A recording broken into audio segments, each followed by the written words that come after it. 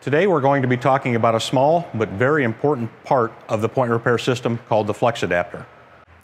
The purpose of the flex adapter is to protect the male fitting on the end of the point repair packer.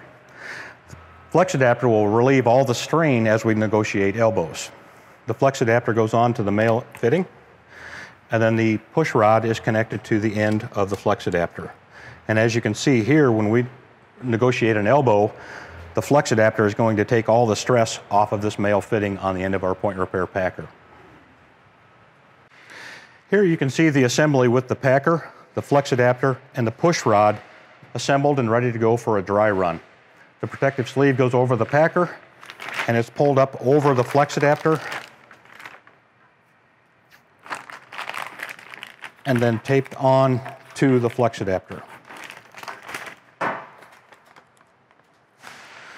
Whether we're entering through a Y cleanout, going around a 45 or 90-degree elbow, the flex adapter relieves the strain from the packer, thus protecting the system and helping negotiate through our elbows. When using the flex adapter, as I've shown you here today, it will help ensure a successful installation and also help protect the equipment.